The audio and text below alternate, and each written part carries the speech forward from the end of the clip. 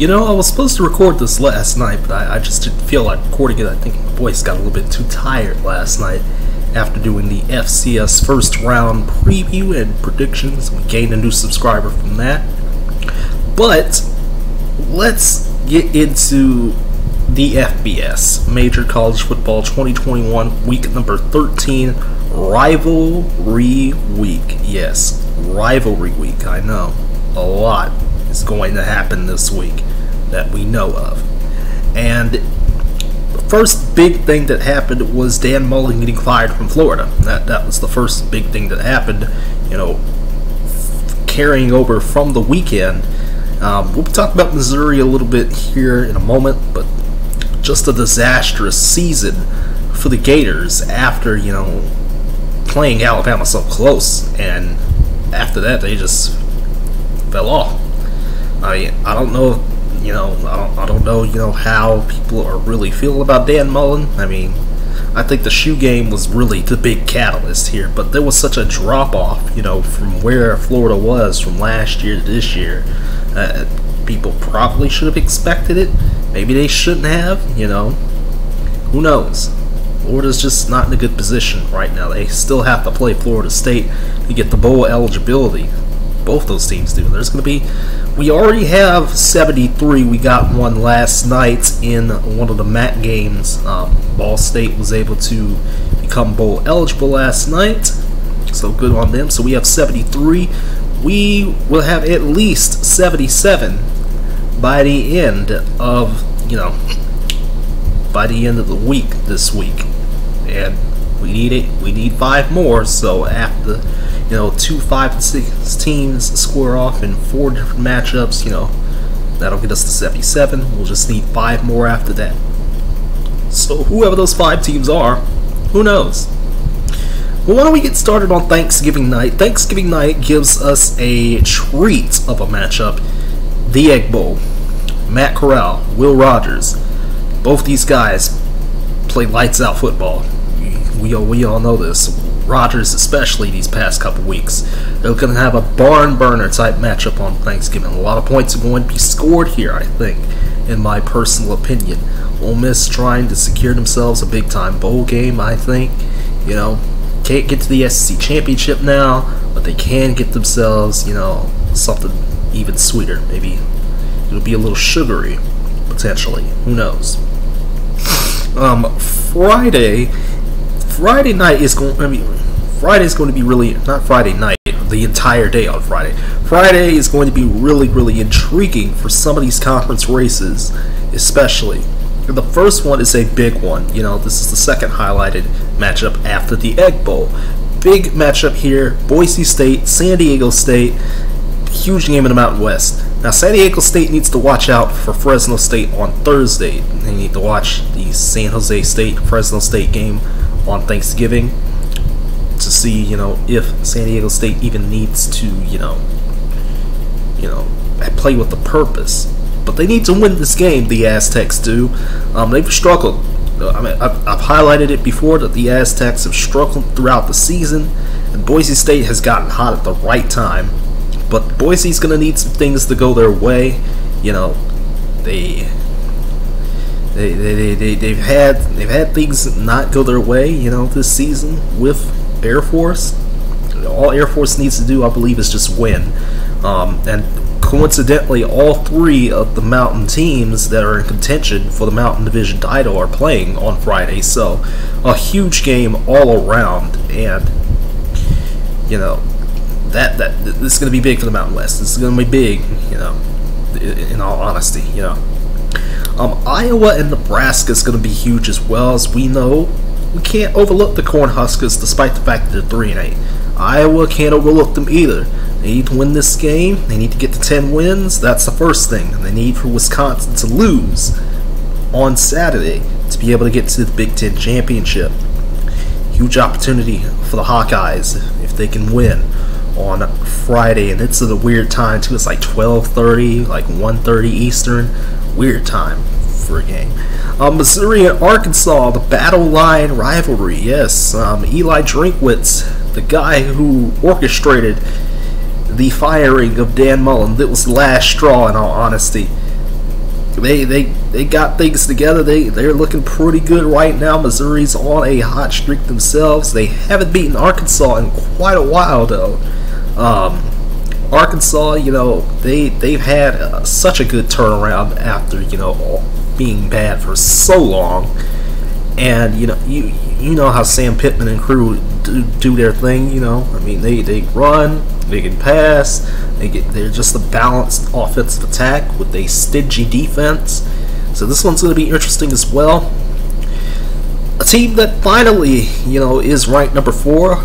Those Bearcats of Cincinnati, they're ranked number 4. They can't overlook East Carolina though. East Carolina has won 4 straight games to get to 7-4, and Desmond Ridder and crew just need to close this one out. If you close this out, win this game, you get to host the AAC championship. If not, you're going to Houston, and your playoff hopes will be dashed. So you can't overlook the Pirates. You can't overlook them. Colorado and Utah. Utah, we all know, is going to the Pac-12 championship, but they're awaiting their foe. And we'll touch on Washington State here too as well. Washington State is one of the teams left in contention for the Pac-12 North title to take on Utah in the Pac-12 championship. We all know Colorado's terrible, so Utah's going to win this game pretty easily in all honesty. But we need to watch the Utes fans need to watch the Apple Cup and the Civil War. We'll talk about the Civil War more in a minute here. But the Apple Cup on Friday nights is going to be huge, as well. If Washington State wins and some things happen, it could be Washington State, it could be Oregon, it could be Oregon State facing Utah. So Utah doesn't know. But Cam Rising and company, I expect them to take care of Colorado, pretty easily. North Carolina and NC State. Now, NC State has a path to get to the ACC championship. It just depends on Wake Forest taking an L. We'll talk about Wake Forest here next up here. So this matchup here could be pretty spicy. I know there might be an injury with Sam Howell as well, if I'm not mistaken. But him and Devin Leary, if the matchup occurs, it's going to be a one spicy QB matchup. The ACC quarterbacks have been producing this year. Teams not named Clemson. Those quarterbacks have been producing this year. And, the Tar Heels, Mac Brown, it's never easy. It's never easy for North Carolina State. North Carolina has had their number for quite a while now. Since Mac Brown has become head coach at North Carolina.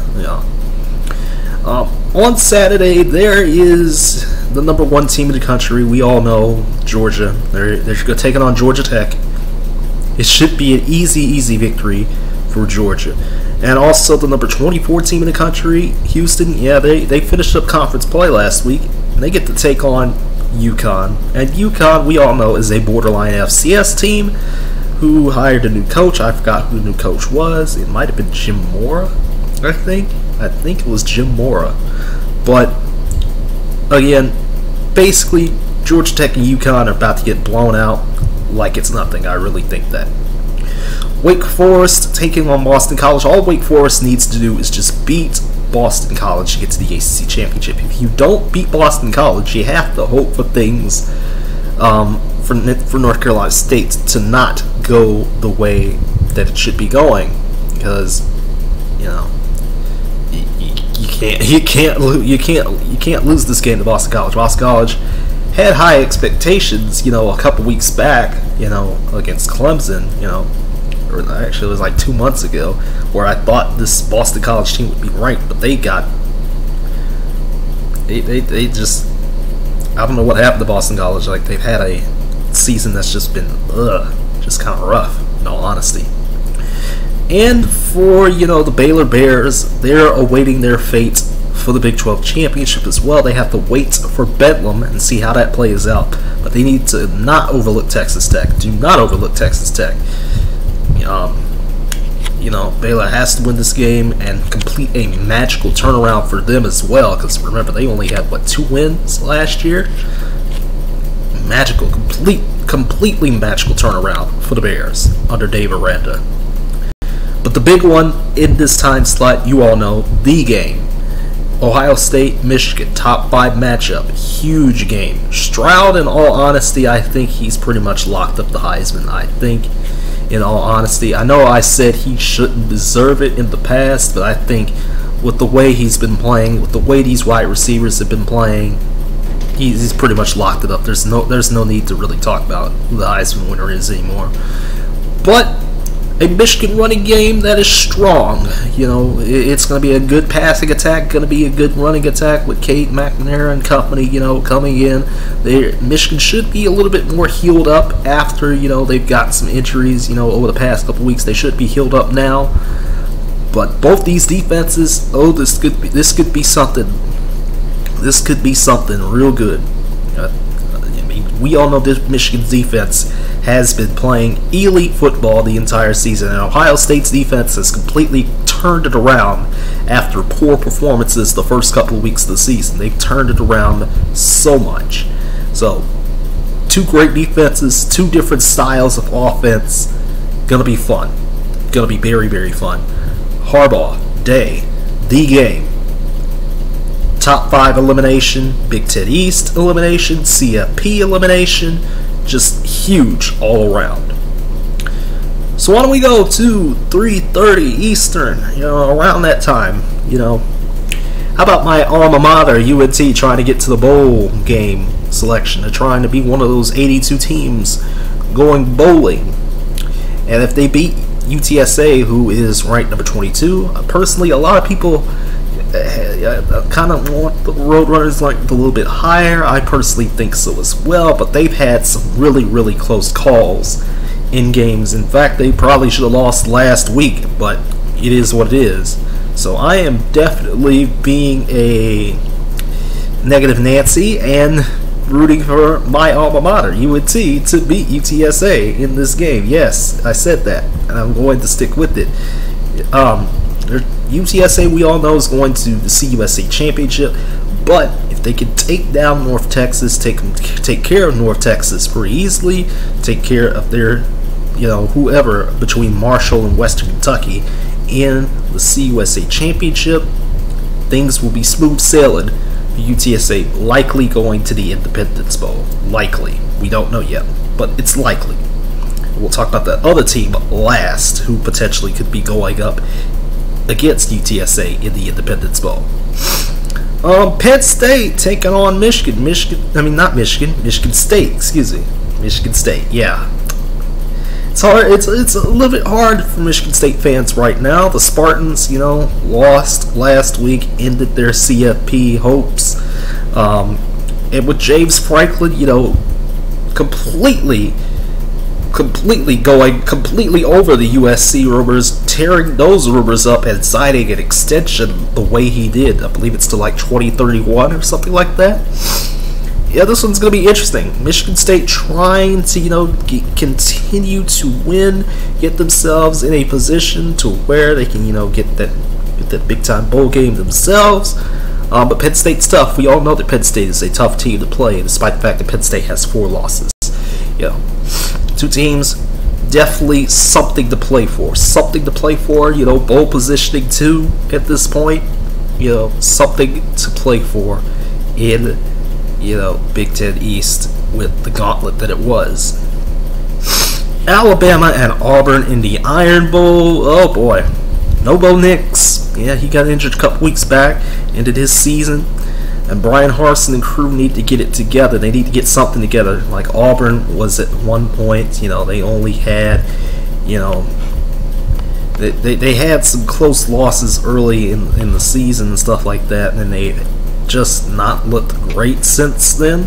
Like they look like a team that should have been capable of doing some damage. But the past few weeks, they've just completely collapsed. They're 6-5, so. This is going to be weird. This is going to be a little bit weird. We all know that Alabama isn't the Alabama that we usually are accustomed to seeing. This Alabama team has not looked the part at times, despite having a still solid offense and solid defense. But it's just not completely there for the Crimson Tide. It's just not completely there yet. So, can't play the Tigers close, can't lose to the Tigers. That'll get you knocked off the CFP discussion. tied. It'll get you knocked out of the CFP race if you lose this game somehow. We all know the SEC championship is set, so there's no need to talk about that just yet. But Alabama cannot overlook Auburn. They can't. They really, really can't. The Civil War, Oregon State and Oregon. This one is going to be a huge one. Not one of my highlighted games, though. If the Ducks lose this game, they're not going to the Pac-12 championship, in all honesty, unless, something happens to Washington State. But if Ducks can't lose this game, this is going to be two running base teams. We all know about Dye and Cardwell for Oregon, but B.J. Baylor for the Beavers, I mean, he's been playing pretty good this year. So this one's going to be huge. How will this game, shape up? Because Oregon State has improved this year. Usually they'd be a doormat, but they've really improved. They really got things together since, early in the season when they weren't looking too great as well. I mean, this is going to be a huge matchup here. And if Oregon loses this game, they're probably not even going to the Rose Bowl, in all honesty. Rose Bowl is on the line here as well for both of these teams, in all honesty. Big one here is going to be Wisconsin, Minnesota. I really think this is a bigger game. This means more because the Big Ten West, it's a little weird. It's getting a little weird. And it also depends on Purdue as well, taking on Indiana. But we all know about the Iowa-Nebraska thing. We talked about that already. But Braylon Allen for Wisconsin and this Wisconsin defense, they really look great. Braylon Allen been running the ball very well. Graham Burke's playing efficient. So what does PJ Fleck and the Golden Gophers do? What do they do? What do they need to win?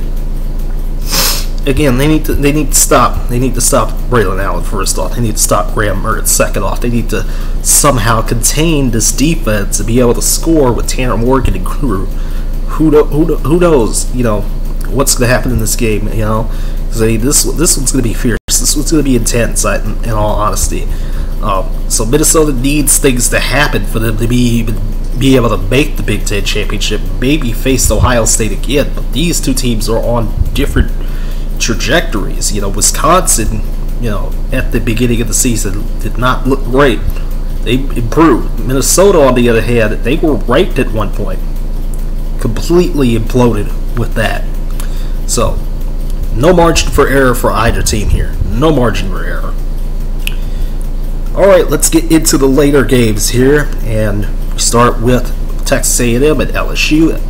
We all know Ed Orgeron is on his last ride here at LSU. Could it be his last game, right now with Texas A&M? Or will LSU be able to go bowling? Because the Tigers are 5-6. They need to go bowling. If they want to go bowling, they got to beat A&M. But A&M's defense is pretty good. Pretty good defense there, So this is definitely going to be interesting to see. The quarterback battle also pretty interesting.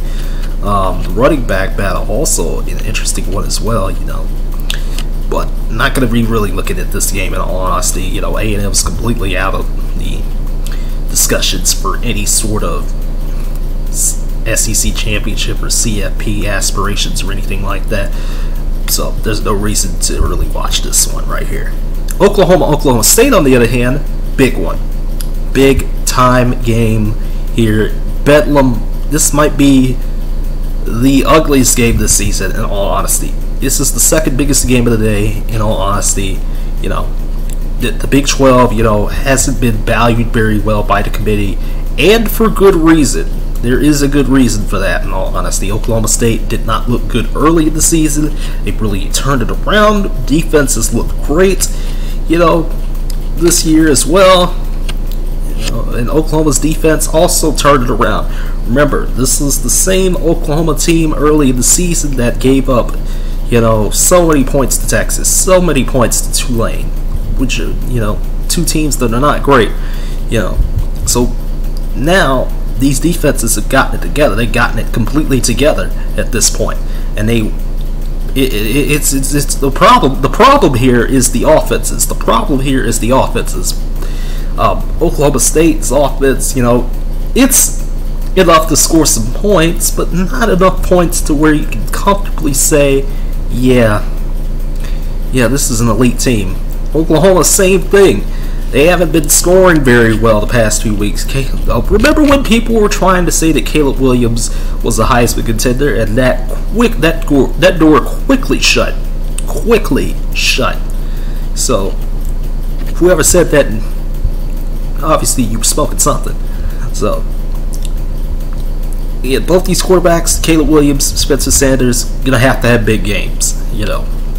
But it's gonna be hard. It's gonna be hard against these defenses. It's gonna be hard.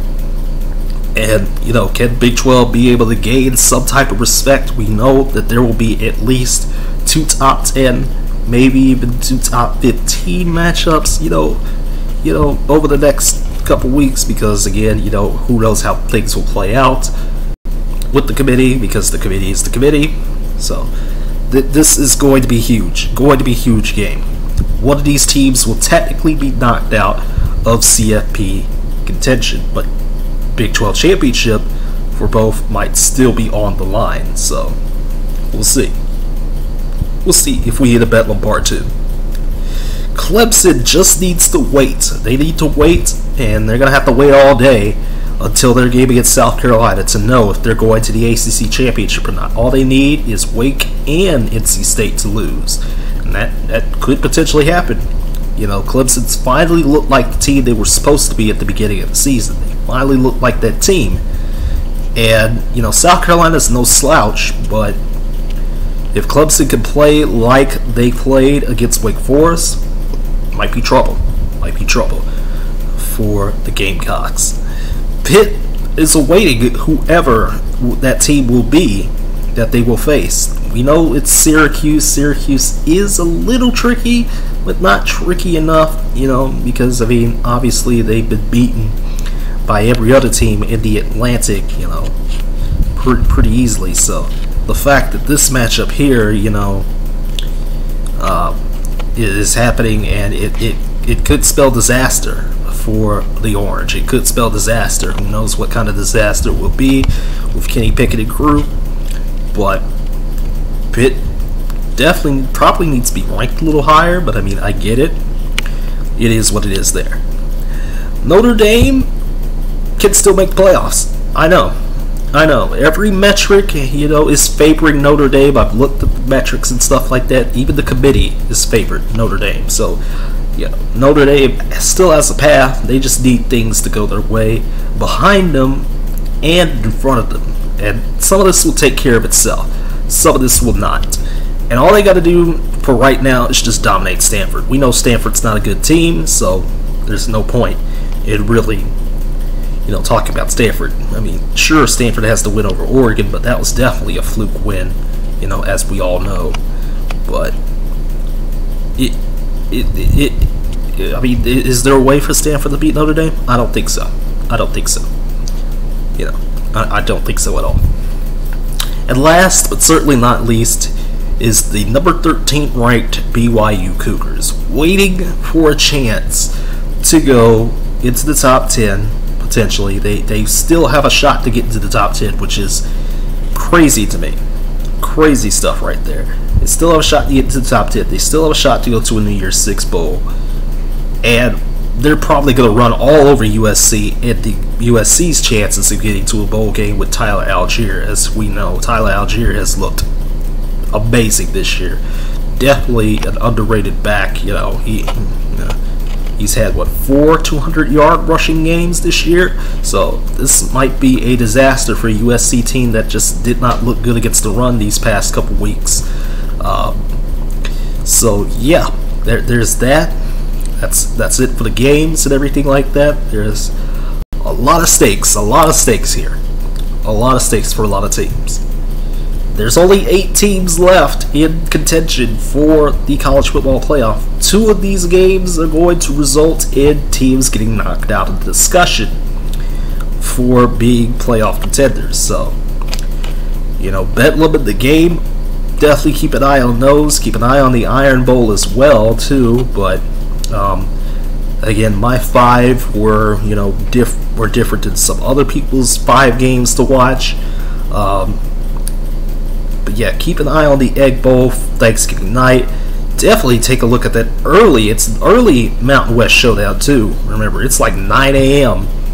for that game between Boise and San Diego State. And then, you know, the game, whatever the Big Ten West is doing, at Bedlam. So definitely going to be fun Saturday for all. And I can't believe we get one last good look at Pac-12 After Dark. I know, right? It's crazy stuff that we even get a Pac-12 After Dark. I mean, I know there's a game after on December the 4th, but that's a game that's going to be made up, and it probably won't matter in the end. So, you know, it is what it is there. So with that being said, everybody, I'm going to skedaddle, and I'll come back in a few hours or so to talk about the NFL, because I want to get that out before, you know, Thanksgiving, because Thanksgiving games are going to go on all day, so I can't release the video for the NFL preview for week, 11, you know, like that, you know, like, not even like an hour before the game starts, so I don't know, but I'll release the NFL week 11 or 12, I can't remember what week we're on. I think we're on week 12. So that preview will be up later today, probably tonight. So y'all take care. I'll see you later on. Let's enjoy a beautiful college football weekend. Could be a beautiful Thanksgiving, I can guarantee you that. See you, everybody.